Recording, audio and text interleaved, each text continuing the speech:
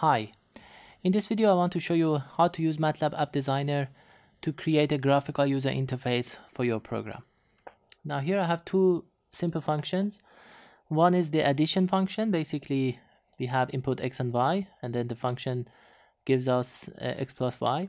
And then the second one is that there is an input. So this function will create vectors of x and y, which is made by this, and then later on it calculates a matrix of z corresponding to the x and y.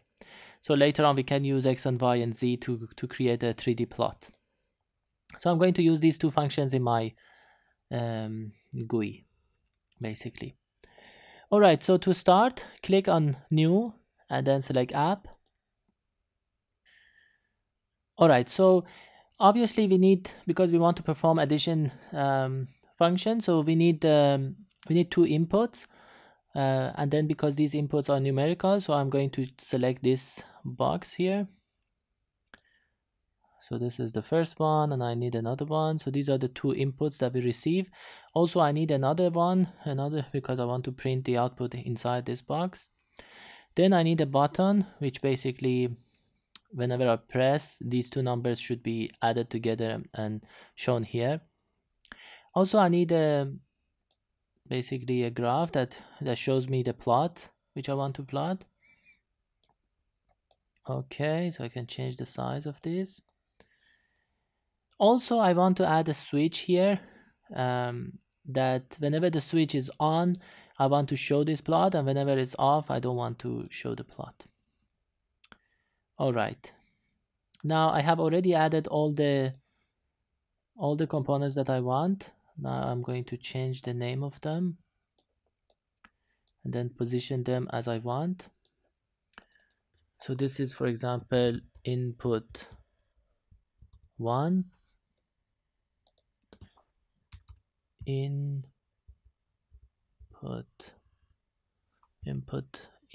1, and this is input 2, and this is output. And let's say this button should be plus, and I can change it to square. Maybe I can change the font of this from this right hand side. So this one, let's say, is 24. Also I want to change the background of that button to pink to give it a little bit better view. Alright, so this is basically the addition, and this is good. And then I can adjust the size of this. Alright, so now we are done with basically the graphical view of this, and we have to add the code into this program. So here we click on code view. This is the design view. We click on code view. You can see that all the components that we added into the design view, they are already listed here. Now what we want to do is that whenever I click on the plus button, I want that the two numbers on those two boxes, they should be red, and then we have to perform the addition using the external function, and then we print it basically into the third box. So I need to create a callback for this button. Basically you right click on it, from callback you select add button, basically create a callback. Alright, so now what I do is that I have to read basically the first input. So let's say I put x is equal the name of the input, basically input 1, and then I can select, actually it appears here, and then what do I want to read? The value of that. So I select value. Okay, so basically this one gives us the first read. So I can copy and paste, because for the second one I can just edit it. So y is equal to input 2, and then we read it. And then for the third one, basically what we want to do is that after we read them, so this is now the output. Okay, so I want the value of the output to be equal to addition, which is the function that we have, and then these two numbers. All right, so with this line I read the first box, with this one I read the second box, and with this one I basically first perform the addition of the x and y using the external function, and then I put it inside the third box. So let us run this one and see whether the code works or not. So I'm going to save this app basically on the same folder that I put those functions. So this is the folder that I have these two functions. I also copy that one there. I save that one there. All right, so now we have saved it. Okay, so I have here, so I put 6 and 7, so we have 13. So this is good. Now I want to add some feature to this. Basically what I want is that whenever I do this addition, I want this output actually be fed into that graph basically, and then we create a graph correspondent to this output. All right, so first I have to prepare, because that graph, the second function had 3 output, x and y and z. So this x and y and z is equal to mplot. This is the other function, and then this is the input of the second function, which is actually the same as this addition. So I can copy that one here and put it here. Okay, so I have that one, and then basically I can plot it, mesh, and then we have x and y and z. But then we don't want to plot it on a separate figure. We want to plot it on this figure that we have in our application. So I have to add a little bit of lines here. So parent, and then here I should write the name of this basically app.UI access. All right, so what it does right now is that this basically, if you look at the second function that I have here, there are 3 outputs.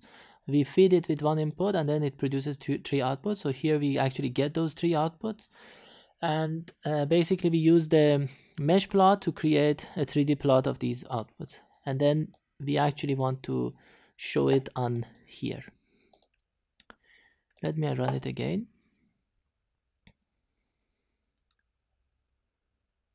All right, let's say I put some numbers here.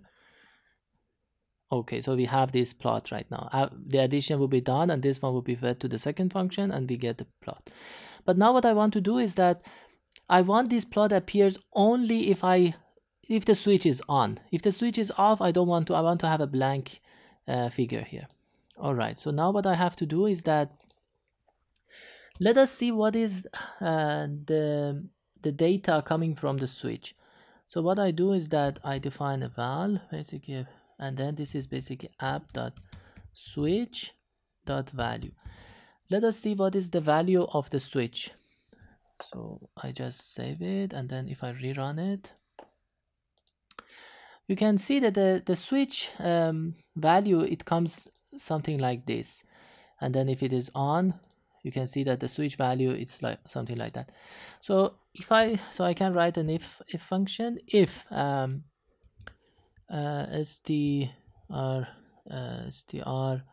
cmpi, if the comparison of val and let's say on, if this one is 1, so if val is equal to on, if that is true, then we want to perform this function, and if it is not true, else I want to do basically, I want to plot some empty graph.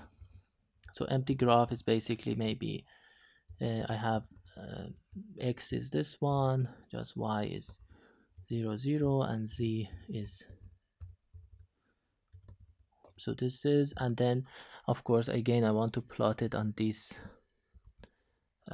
figure, not on an external figure.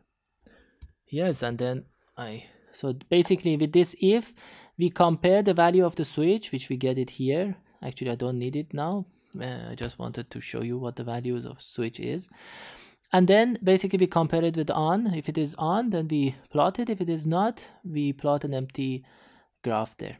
Okay, so now let us see what we get. All right, so I give 2 numbers, 65, 400 this. Basically the answer is 520, but of course the plot is not here because the switch is off. Now if I turn on the switch and I redo this operation, then I have the graph. And if I do, I don't know, plot another number, then I have this graph. Okay, so this is basically end of this part. Maybe in the next part I will show you some more features and other commands that you can use to create your graphical user interface. Bye.